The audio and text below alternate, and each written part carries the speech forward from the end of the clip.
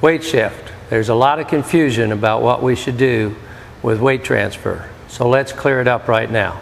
What are we really trying to accomplish? We're trying to create solid contact with power. And if we use weight shift properly, we can accomplish both. There are those who are teaching us the stack and tilt theory, for example, that we leave the weight on the left side or the lead side all the way through the swing.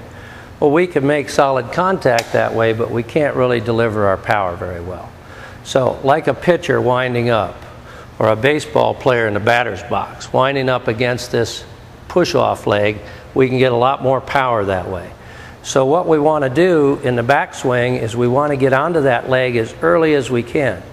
I think Bobby Jones probably said it best. Anything that you don't get turned behind the golf ball, you don't get to use as a source of power back up against it. So get that left side behind the golf ball. Get on this foot right away.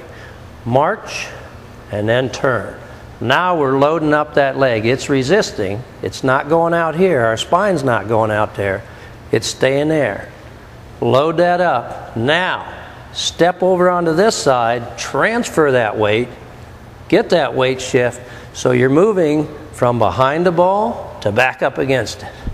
That's powerful. Now if you can do that without sliding your spine, there. If your center of gravity stays there, you'll make solid contact every time. So transfer the weight. That's powerful.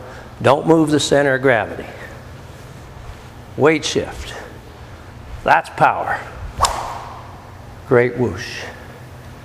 Don't be afraid to transfer weight. Just don't move the center of gravity. Golfstruck.